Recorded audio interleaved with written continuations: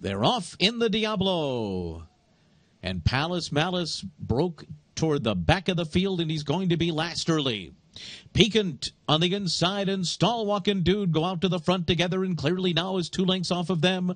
Double Down again is down on the inside, and Palace Malice is last early, and he's 5 lengths off the lead as they move into the turn, and Stallwalkin Dude is the leader. On top by 1.5 lengths over Piquant, and clearly now. Palace Malice is there on the outside in 4th after a 22 and 3 opening quarter mile, and he's 3 lengths off the lead. He's going to have to come wide. Double Down again trails the field, and now clearly now confronts Stallwalkin Dude on the front end, and Palace Malice is getting a wide run, and now John Velasquez asking more from him. He's back running in 4th. Double Down again is now up into 3rd, and they're into the stretch of 45 and 3/2 mile, and clearly now is the leader.